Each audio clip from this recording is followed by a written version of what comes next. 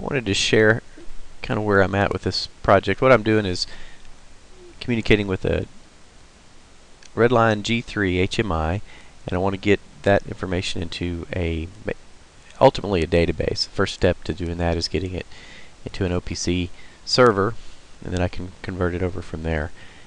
One of the challenges I ran into was how to get a string data over to an OPC server. So with Redlion, they have their own OPC server software called OPC Works. Real simple to use. Unfortunately, I could not get it to bring the data into Kepware, which is kind of the one I'm locked into using because it's got all the modules I need. And so what I wound up doing is using the regular ModbusTCP driver. Let me show you how it works. So I've got an OPC client here, and I'm building a string. So here's a string. I'm just going to put a bunch of ones in it. And what it does is pack the bits as ASCII data. So the first character is a 1. That's a 31. 31, 31. So it just packs 2 8-bit bytes into one 16-bit word. And on the other side, it deconstructs it, and it does the deconstruction automatically. It just Kepware, if you address the tag properly, it just addresses that.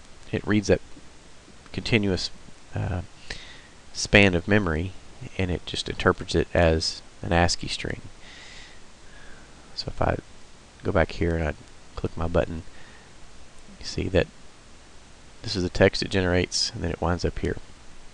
So behind the scenes, it's actually transmitting all these numbers.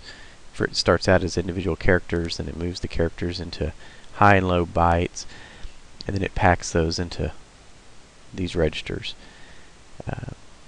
On the OPC setup, what that looks like is this. So here's the starting register right here, which is for 00010. The .20 means look for 20 registers, or 20 bytes actually. I think it's 20 bytes, which is 10 registers. And then the H means it's in high-low order. And then you set that as a string. To do the testing, I just had it reading all these registers and then verified it was the same as this.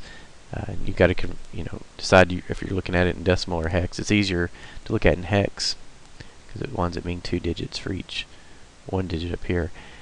Anyway, so that's pretty slick. It seems to work pretty well on the Redlion side. The guys at Redlion already have the code as a sample, which speeds things up for you. Just quick, it's just a program. They have several different versions of this. This is the most compact. It runs in a routine, which is basically C code, their own flavor of C code,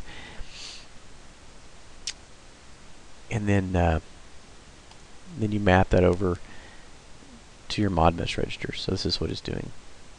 Anyway, I thought someone else would appreciate seeing this. It's pretty exciting to finally get it to work, and so I thought I'd make a video and put it up on YouTube. Thanks.